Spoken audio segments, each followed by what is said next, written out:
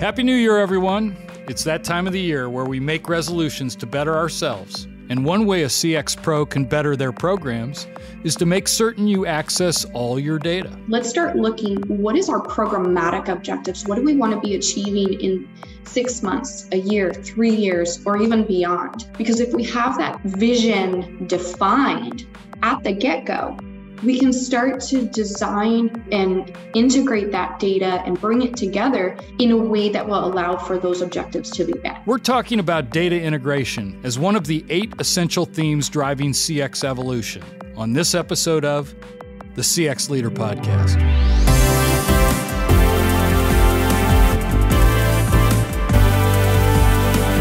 The CX Leader Podcast with Steve Walker is produced by Walker, an experience management firm that helps our clients accelerate their XM success.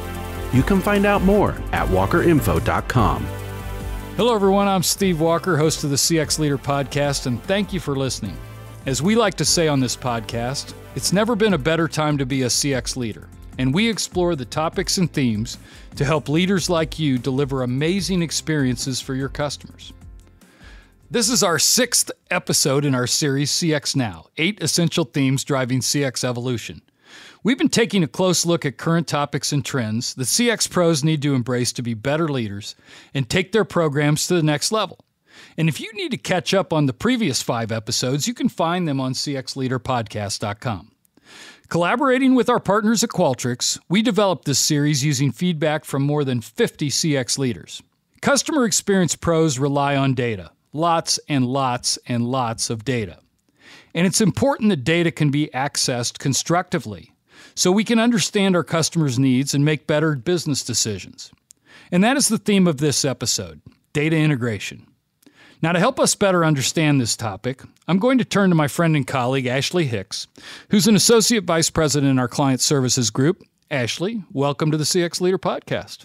Hi, Steve. Thanks for having me. So, Ashley, this is your first appearance on the CX Leader Podcast, I understand. It is. And how long have you been at Walker now? We're just after a year, so a year and a couple of months. And how have you gotten away with this for now 14 months to not be a guest on the podcast? I must be hiding well, working with our clients. Well, thank you for that. And hiding no longer, you cannot. Now you are officially a guest on the podcast, and I'm really glad that you're willing to come on and talk about this topic because I know our listeners want to learn a lot more about this. But just for a little bit of context, tell us a little bit about your background prior to Walker and what your CV looks like in the CX Pro space. Yeah, absolutely. So I came to Walker with about 8 or 9 years of B2C experience management experience, working in the hospitality industry and building and creating our experience management program from the ground up. I had fantastic collaboration with business partners across the organization, but really driving that change that everybody's looking to achieve. So I decided to come here to Walker and be able to share that knowledge and experience that I gained client side and bring that to all of the amazing clients we have that come through our doors.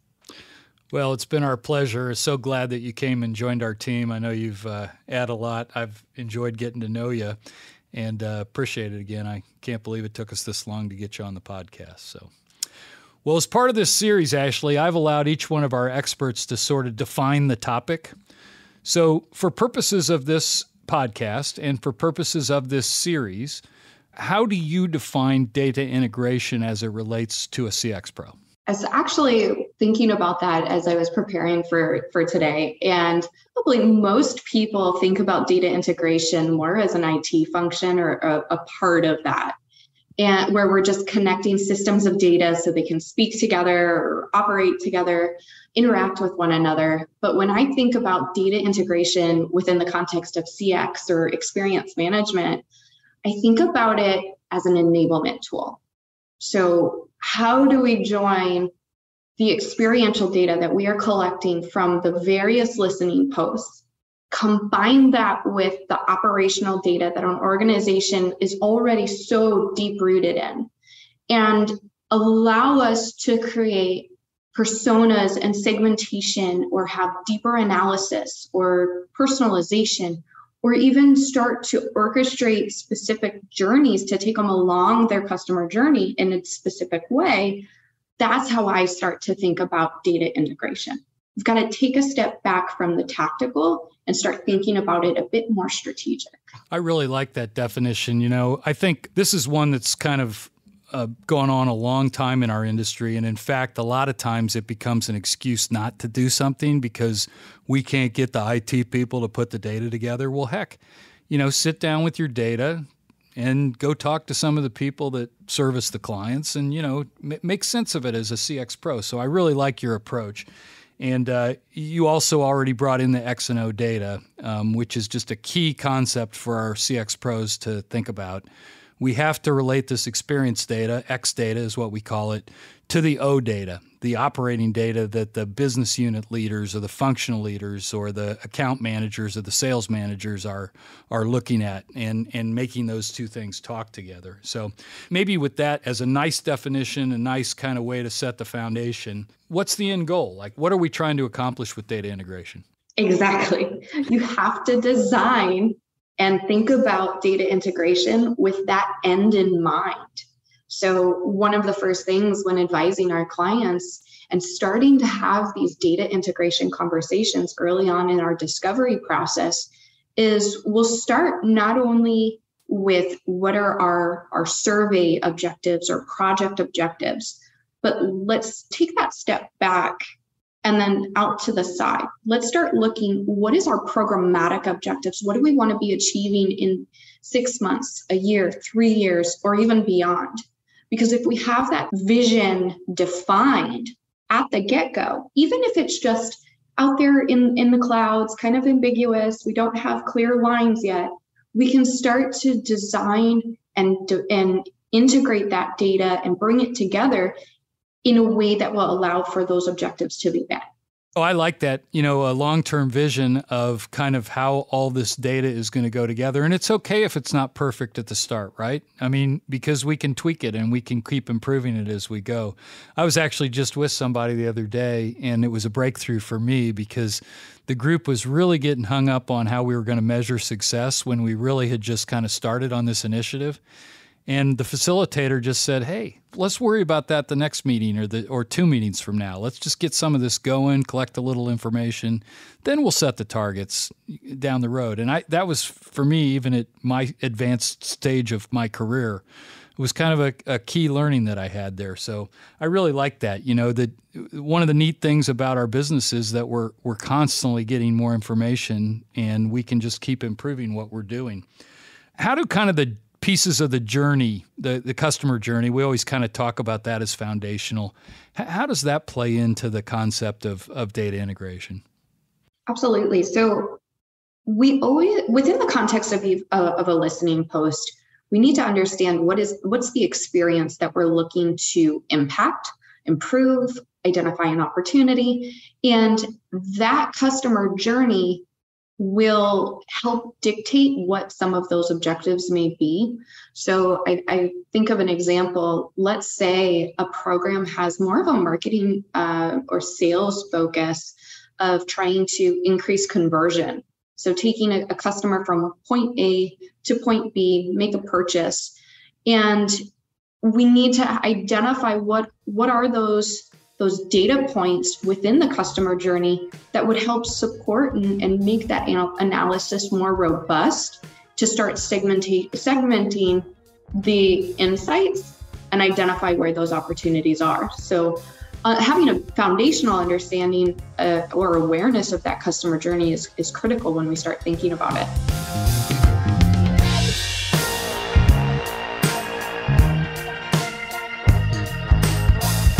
Are you looking for a little recognition for your hard work? Well, here's just the opportunity. Applications are now being accepted for the U.S. Customer Experience Awards. Finalists and winners will be named in 18 different CX categories, and you could submit an entry in multiple categories. This could be the chance for your team to finally get the recognition it deserves. To find out more and submit your entry, go to usacxa.com.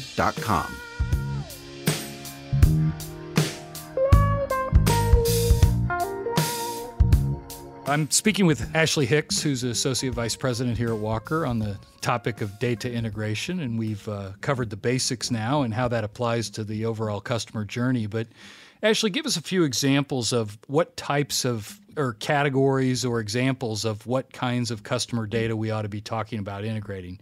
I mean, obviously we think about surveys, but there's all sorts of customer data out there that companies ought to be thinking about integrating, right? Yeah, so a lot of times we start to think about those systems, so systems of records, CRMs and CDPs. But when we start thinking about the different types, a lot of times I align it to how we are going to use that information and use it in our analysis and our trying to achieve those objectives. So a lot of times I look for different schematics and groupings of how we're going to be looking at different data types. You could go super basic of locations or different categorizations of financial metrics. But I think of it within the way of, is this something transactional where we want that longitudinal history? We want to see what's taking place, interaction over interaction? Or is it something where we just need to know it at one moment in time? And it's okay if that information is overridden. So customer one is always going to be classified to this group, and it's okay at the next point of listening, they're now in group two. So different ways of looking at it in that manner. Yeah. And one of the things I think that you point out is, you got to go out to the users of the information too and see what kind of data they already have around this. For example, the way the contact center manager might look at this much more differently than somebody who's doing account management or who's involved in the supply chain. But all of them, have legitimate metrics that they're looking at in terms of how they're delivering to customers.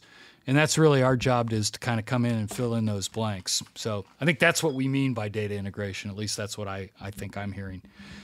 Let's talk about a couple of examples, if you don't mind. Like, for example, customer retention. What would the kind of data integration play be, sort of in a generic sense, for how we're looking at customer retention, willingness to renew a subscription or interest in expanding their relationship? Absolutely. So when I start to think about customer retention, a lot of times you'll speak to loyalty or advocacy, and immediately your mind goes to lifetime value and financial metrics that are associated with that retention. And I think it would be safe to say that most organizations are looking to have an upward tick associated with the retention of a customer. So with every step of the way along their journey with that organization, their tenure, there's an increase in that financial associated with them. So that's going to be one of the initial concepts to be thinking about with customer retention. So identifying some sort of financial metric that when you start looking at the relationship that customer has with an organization, you can start tying differentiating factors within their relationship and their experience that allows for the identification of whether one type of experience or another drives some level of loyalty, and which ones do we want to really capitalize on.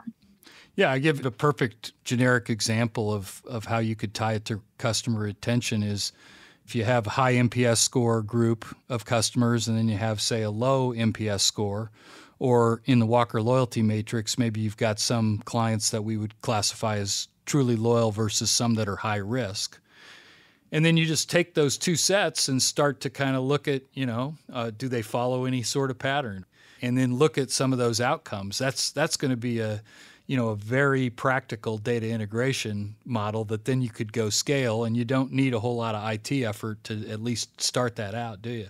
Absolutely. Let's talk about the account management side of things. How do we integrate the data from an account management side? Oh, this is a fun one, because assuming that there's a personal interaction, an account manager, so now you have personal experiences. How does one account manager interact and treat their clients versus another?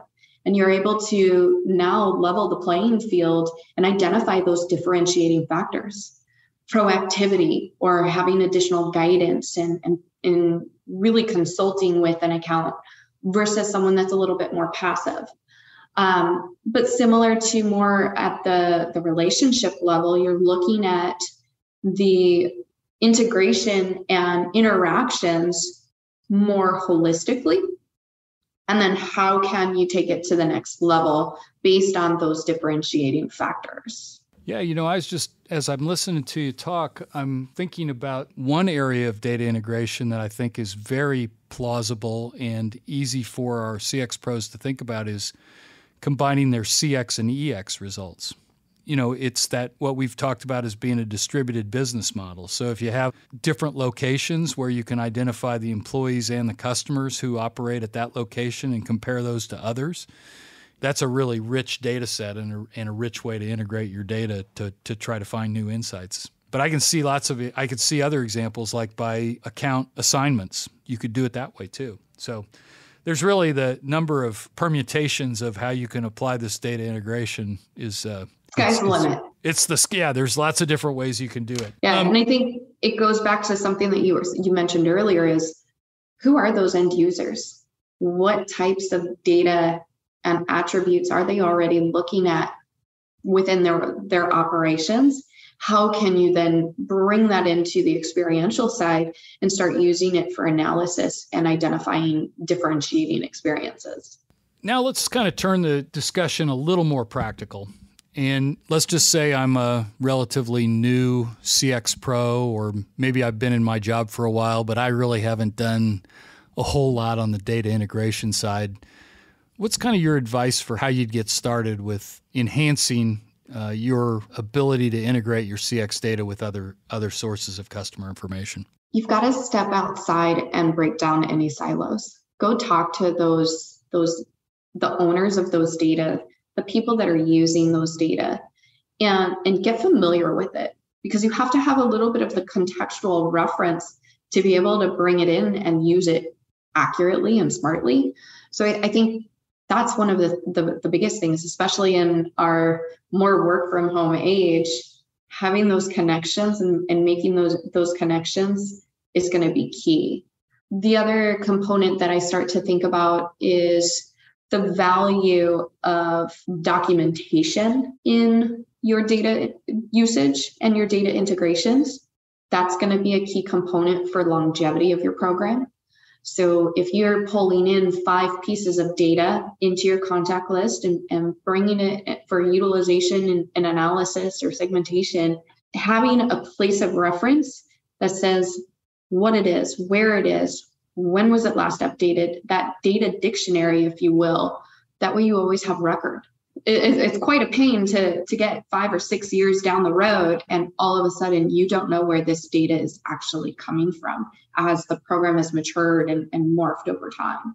Ashley, as we've been talking, I keep thinking about people that don't have a lot of data to integrate, or they're making the assertion that they can't get a hold of the data, but there's actually the other side of the issue, which is sometimes people have way too much data, right? Kind of what's your advice there when somebody's really data rich and it just starts to get overwhelming? Yeah, I think of this almost like a diet, everything in moderation. Yeah. You can have too much data associated with a customer. I know there's probably people out there that would say otherwise, but when we start to think about surveys and the types of experiences that we're trying to identify and make change with, we're creating a system of insight. We're not making another CRM that we have to integrate with another place.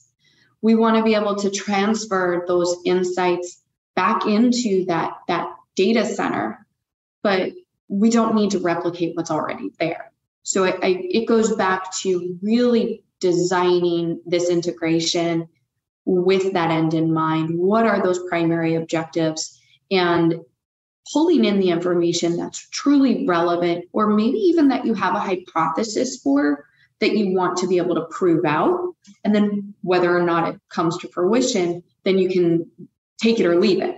So there really is something called of too much data. Yeah, in that case, you really want to cull it down to what's important because it'll just intimidate everybody. And again, it's another distraction that'll get us off the real main point, which is to bring new insights and to, help people put the X data together with their O data. Hey, Ashley Hicks, we've reached that point in the podcast where I ask every guest for their take-home value. That's their best tip, or what they would say if somebody is listening to this podcast, what's the one thing that they need to remember and take back and improve their program? So Ashley Hicks, what's your take-home value for this podcast on data integration?